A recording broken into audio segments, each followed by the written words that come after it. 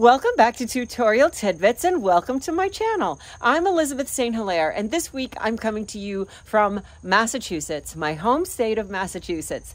It was an unexpected visit and I put together this video for you on the fly, so it's going to be a little bit of an adventure. But I really wanted to make sure that I did not miss this week because I have some brand new foam stamps and stencils for Joggles. It's another Peacock collection. It's a Peacock celebration. I really am excited about this collection, but I'm super excited. I'm excited about all of it, really, but I'm super excited about the foam stamps because many of you have been asking for more foam stamp designs. I put on my creativity cap and really tried with these to have a wide variety of shapes and sizes, and I think you're going to be excited about it.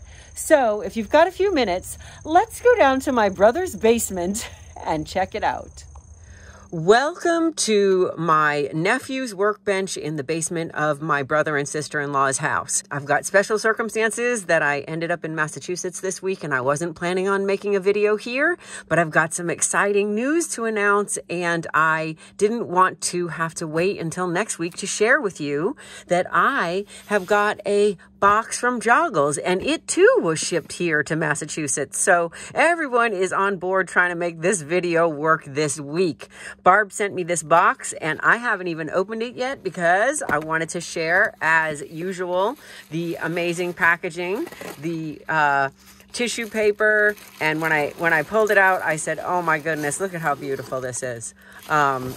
Just wrapped from Joggles in such a nice presentation, and this gorgeous tissue paper that I'm sure we could use for another project.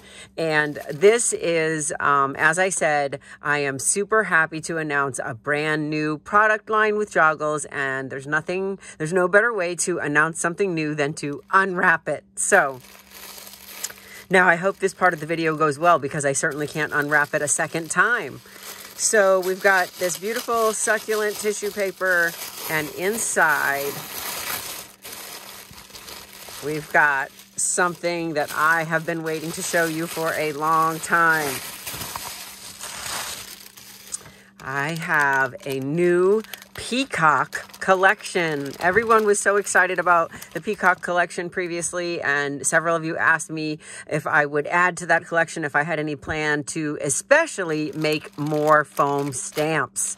So this line is including 3 brand new stencil designs, stencil and mask designs. Okay, so this one you can see a little more clearly without the glare now, a little bit. This one is got a lot of small fine line detail and it's a repeated feather pattern. It's really, I had some people ask me if I could create some designs that had smaller openings. Most of the time I go for these big openings because I want to have a lot of areas for color to come through onto the paper when I'm gel printing, but I have had people ask me about some designs with smaller openings. So I do try to listen and implement your suggestions. So I love these big openings for heavy paint coverage, but some of you had asked me about smaller openings. So here is a smaller paint coverage pattern, and they will layer really nicely with a large paint coverage pattern because you can do the small detail with the and then layer that with the big openings. So this one has got really nice peacock tail feather pattern with some fun swirls and big openings and sort of an abstract pattern. And that one is one of my favorites. So here's another, this is the tail feather motif again. Probably better like that. But yeah, so those are the 3 new designs of the Peacock stencils. And I'm gonna show you how those work a little bit. I've got an archival ink pad, 2 archival ink pads included in some Peacock colors. These are by Ranger, and they are archival. So they're acid-free, they're permanent, and they're waterproof, and they're not gonna fade. That means that they're an oil base though. So you need to make sure that you clean them off the surface of your stamps with a baby wipe or a wash of a what I use at home is the Citrus Scrubby.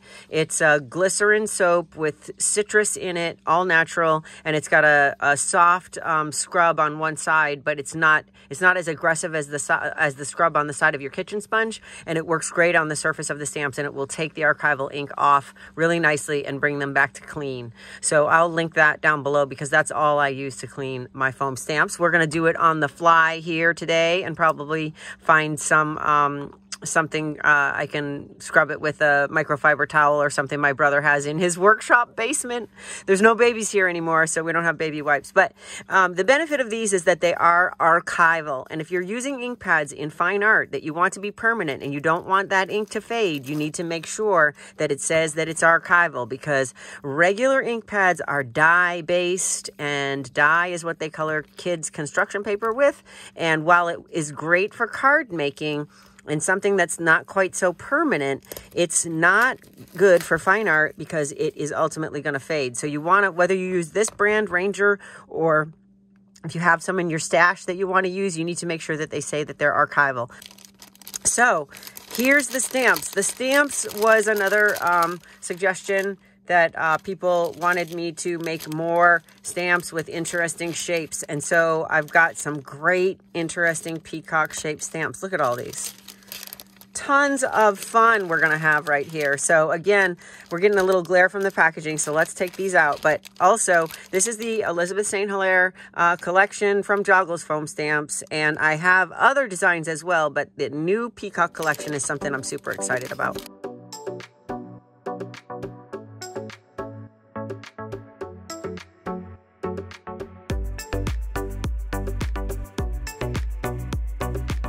Okay, so let's stamp these foam stamps just so that you can see them.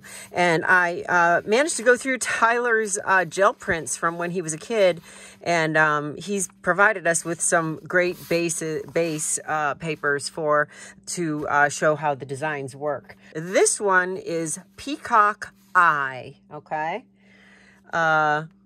This one is Peacock Dance. The big square one that I really am excited about is called Peacock Spirals. This one is called Peacock Plumes. This one is called Peacock Feather Eye. And this one is called Peacock Swoop and Swirl. And the last one is called Peacock Feather Spiral. This one is called Shake Your Tail Feathers. This one is called Penultimate. And this one is called Planet Peacock. So I'm a fan of alliteration, as you can tell. So these ink pad stamps can go right over your gel prints. I use these also with acrylic paint. There we go. That's better. Oh, I like that. I use them also with acrylic paint. With the stamp pads, for today, I wanted to show you with stamp pads because I don't have to worry about washing them right away, because this will wipe off and clean off. Whereas the acrylic paint, once it dries, look at that. I love that. Once it dries, it's going to be permanent on the surface of your stamp. So you really have to make sure that if you use your stamps with your Golden Fluid Acrylics, that you throw them in a dish basin of warm soapy water right away, or put them face down into some wet paper towels. You need to keep them wet keep the paint wet until you can wash it. These I designed to go together with each other, and also to go together with the stencils and masks. And also I had a previous Peacock collection of just stencils. That's fun. And they will play nicely with those stencils as well. So now we've got 3 more stencils in addition to the original Peacock set. They're permanent, so you can gel print over them. You could watercolor over them. You can add wet media to them because they are permanent, acid-free, waterproof, and archival. And you know how I like to layer when I print. So when I'm gel printing, I would also layer that with a Peacock stencil or a different geometric pattern stencil that you have. So something with straight lines or squares that combines nice with the curvilinear. That would be a good combo. And again, when I'm gel printing, I might use the ink pads in combination with the fluid acrylics. So if you pick your color combinations right, you can use the ink pads, not have to worry about cleaning the stamps right away and having a permanent and archival situation with the acrylic. So they will work well together. But today I'm just revealing the designs, and in the coming weeks, I'll get more instructional. And also, if you want to join me over on Patreon, that's where I do the really in-depth tutorials, an hour, multi-part videos where I'll really get into the more in-depth learning. I tried to create a variety of sizes and shapes with this line. So you've got the long, narrow, you've got sort of the clusters, and this big square one. So there's something for everyone depending on how you're using it.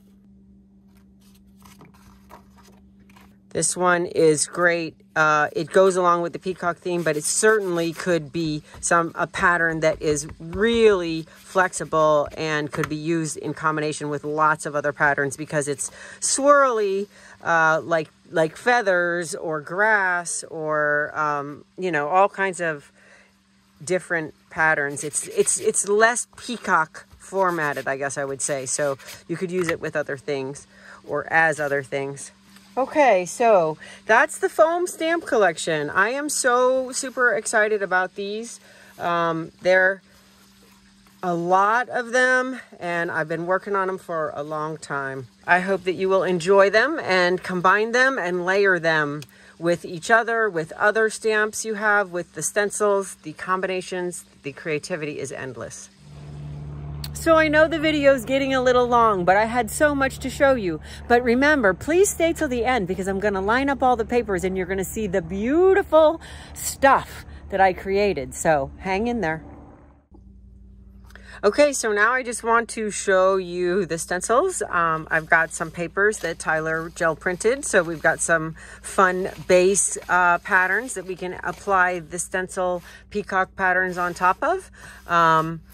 Let's look at some dark colors. Since I've got the papers that have a lot of patterning on them already, I'm going to use some dark colors. So I've got some Payne's Gray, some black, which is a color that I typically never use, some burnt sienna, and some manganese blue. Manganese blue is really highly translucent. You can see by the tick marks on the front of the container that manganese blue, you can see those black tick marks through it better than any of these other colors. That means it's going to be weak and it will never go over something as bold as this. So that's something definitely to consider when you're working with layers that are already dark, that you certainly can't go over them with a light, very highly translucent color. So we may have to leave that out of the mix. And the other colors that I have available to me are also more light, very translucent colors. So I'm going to go with dark because Tyler has provided me with some pretty dark papers. So as always, I'm going to use the Payne's Gray on this one. But what I like to do though, what you can do is certainly you can mix this color. So Payne's Gray is like a really dark bluish gray. And if I want to brighten that up a little bit or add a little bit more blue to it, I'll add the manganese to it. So that will also help the manganese to be a stronger color. But here you can see it's lightening up that Payne's Gray, so it's not quite as dark.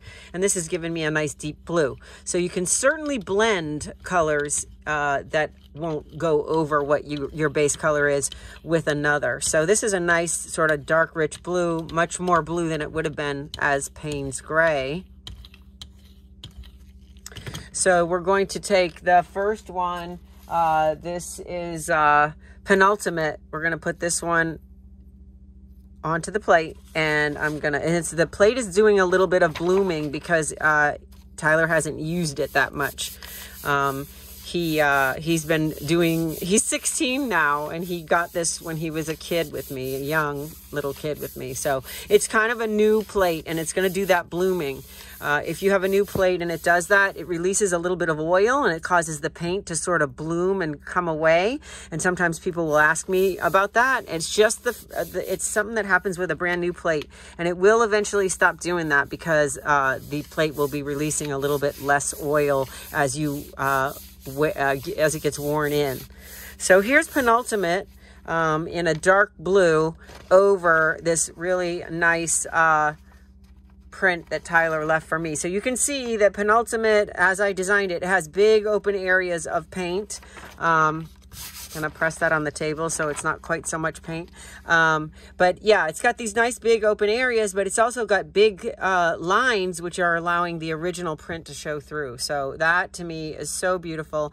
And if I were using my foam stamps with paint, I could come back in here with white or teal and stamp some of the peacock patterns on the top of it with an opaque color. So that is penultimate, whether you look at it this way or that way. And a nice dark blue. So we've got some paint still on this plate that is a ghost print, but we've also got some paint sort of in between that's still on the plate. So what I typically do with that is let's use a scrap sheet to get some more of that paint out of the spaces in between so we can get a really good ghost print.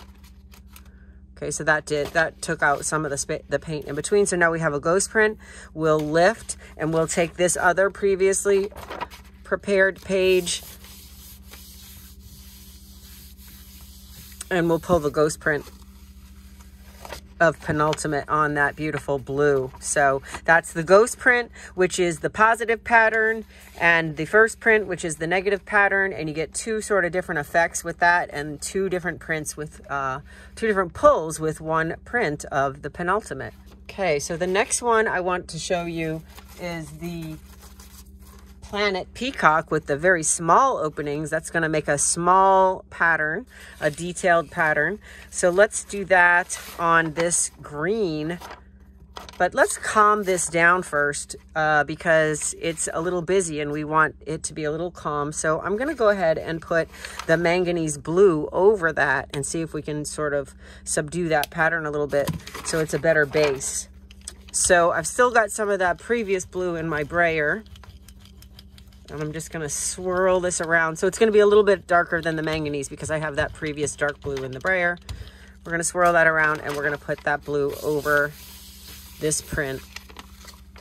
And now we've got, it's a little calmer, a little smoother, but still has quite a nice texture and pattern in it. And that's what we're looking for with layering. So here we're going to go with another time with a darker color. So to get darker than that, I'm going to go ahead and use black this time. Or actually, no, I'm going to use the Payne's gray without adding the manganese.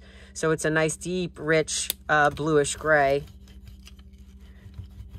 But I think that might need to be even a little darker. So I'm going to add a little bit of the bone black to that to darken it down because I want to make sure we have enough contrast over the base print for you to really see the pattern.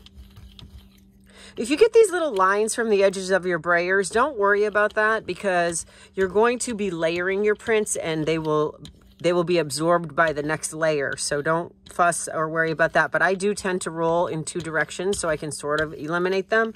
But when you do layer, layer, layer, those brayer lines are going to get absorbed.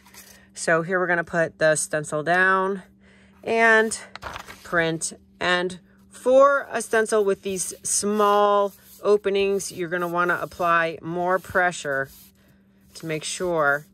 Pressing with the heels of the palms of your hands, or you see me doing this, we really want to press through. And before you dismount, you always want to take a peek and see if you've got a good impression. And you can see here, I'm missing areas. So I know I need to put that paper down and add more pressure. Don't pull it all the way off before you check because you won't be able to line it back up. And this is a bit of a thicker paper than I normally use, but it's certainly a paper that you can use. This is a heavier, decorative paper that I purchased in the art supply store. So that's pretty good. I think that's good coverage. Look at that. Beautiful combination of peacock blue colors and a nice small pattern with a lot of coverage, which is quite different than this one, which has got big pattern and big openings. So you've got a nice contrast there and two different designs. And you can really imagine this sort of, I would love to see this in the background behind with a peacock on the front of it.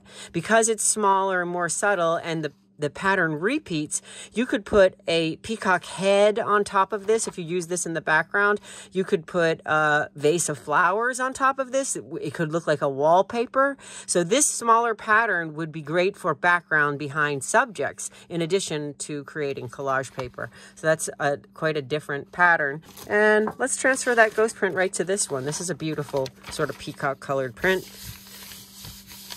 courtesy of my nephew. And then we get this lovely pattern on top of that mottled background. So here, this is great for collage paper. This is a great combination of greens. This would be a little busy for a background, so you can see that the one that I think would be really nice to put behind a subject is the one where the values are very close together. So this dark blue is close to that dark green, and we toned down that background so it wouldn't be so busy. So this would be great for green collage paper with all the variation, but this would be great for a background because it's got less contrast and it'll more recede. If you're going to put a pattern behind a subject, you want it to recede. Okay, and then lastly, we have the Shake Your Tail feathers. And let's put that over, I think this one. And let's do it in black for a big, stark contrast. So we'll leave that blue that's on the plate, and I'll add the black. It's going to have a little bit of a bluish tone because I didn't clean the brayer, and there's blue in the brayer and blue on the plate. So we're going to put Shake Your Tail feathers. Now this one has a combination. It's got the smaller patterns, it's got the medium-sized patterns, and then it's got the bigger areas. Also, what I like about it is it's got the organic stuff, and it's got the sort of straight lines. So it's got a combination of organic and geometric. That's about as straight lines as I get, you know that. So we're going to put that in here like this, and we're going to put Tyler's paper on that. Ah, look at that. Beautiful. Wow. I just love that. Look at that. How cool that dark looks over that fun pattern underneath. And again, the straight lines with the curvy lines is a really nice combination of patterns. And I'm going to transfer that here onto this orange.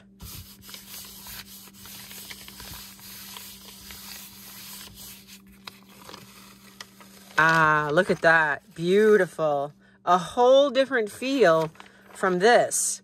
So this is the first print, the positive print, and this is the negative print, this is the positive print. And here you get thinner lines and sort of an organic kind of pattern. That is a whole different thing. So, you know, the ghost print and the positive print and working on different colored backgrounds, lots of options. So thanks so much for being here. Thank you for being patient with the format. I hope that you are inspired by the new Peacock collection of stencils, and especially all those amazing foam stamp designs. And happy Friday. The links for all the products are in the information box below the video.